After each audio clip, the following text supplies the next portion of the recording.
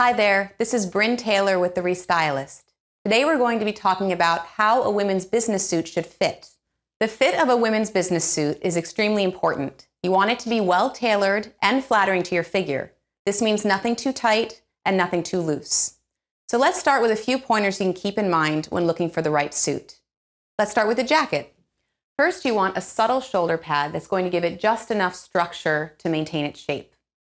The end of the shoulder should fall directly at the top of your arm. If it goes too far in, it's going to appear too small. If it goes too far out, it's going to appear too big and bulky. You also want to pay very close attention to the waist. When buttoned, the waist of your jacket should go in ever so slightly at the waist and flare out very, very slightly at the hem. This is going to create the illusion of a smaller waist and a more polished appearance.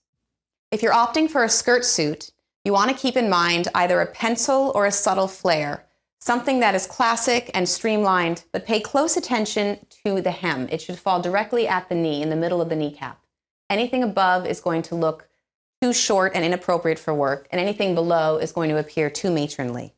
Now, if you're doing a pantsuit, you want to keep in mind that the majority of your heel should be covered at the hem of your pant, and you should have a subtle break at the top of the foot. This is Bryn Taylor with The Restylist. Thanks for tuning in.